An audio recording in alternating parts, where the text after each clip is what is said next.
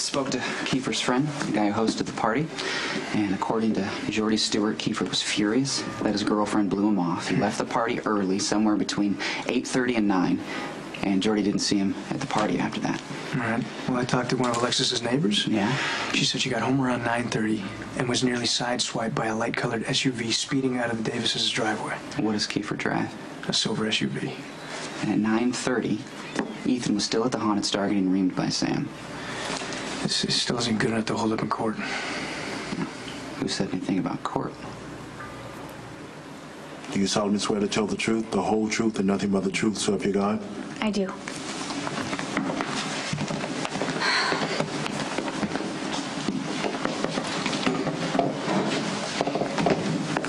State your name. Dr. Robin Scorpio Drake. Are you related to Police Commissioner Malcolm Scorpio? I am. He's my uncle, but he raised me like a daughter. And you're a doctor here in Port Charles? Yes, I'm on staff at General Hospital. Do you know the defendant, Michael Corinthos Jr., also known as Sonny Corinthos?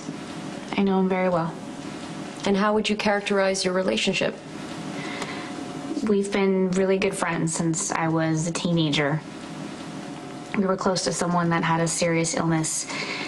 Stone. He was a boy who lived on the streets. Sonny took him in, gave him a place to live, and treated him with respect when very few did. And after Stone died, Sonny donated millions of dollars to create a new wing at the hospital. The Stone Cates AIDS Memorial Wing at General Hospital. That's right. Sonny is a very generous and loving man, and, well, I've often said that I don't know how I would have gotten through that part of my life if it wasn't for his love and support. Your friend Robin may have just pulled your character out of the fire. Claire's not finished yet.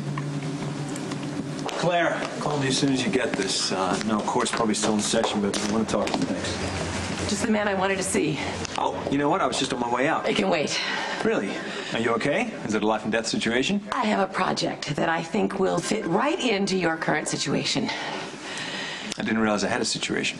Yeah, well, the one where you're sleeping in one of your own hotel suites. Oh, yes, that would fall under the category of none of your business, wouldn't it? Even if it gets Carly's attention? Okay. Now I'm listening. Hey, what are you doing? More coffee for our guests. Nope. I'm shutting this party down. Do you have any idea the combined net worth at that table?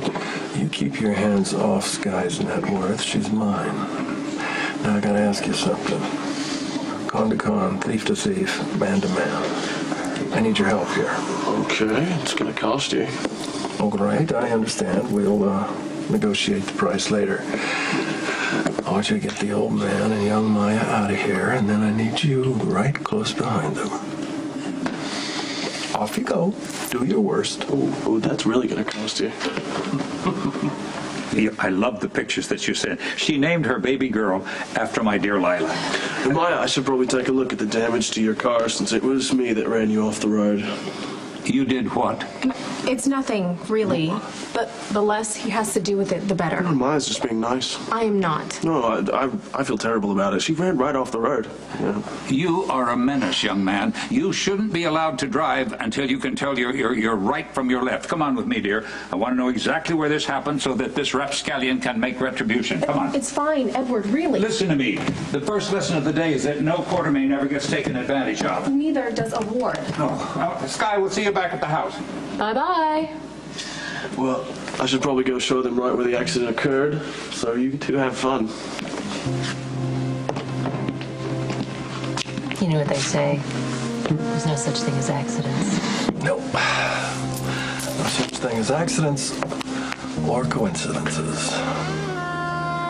So alone at last. Tell me, why did you come back?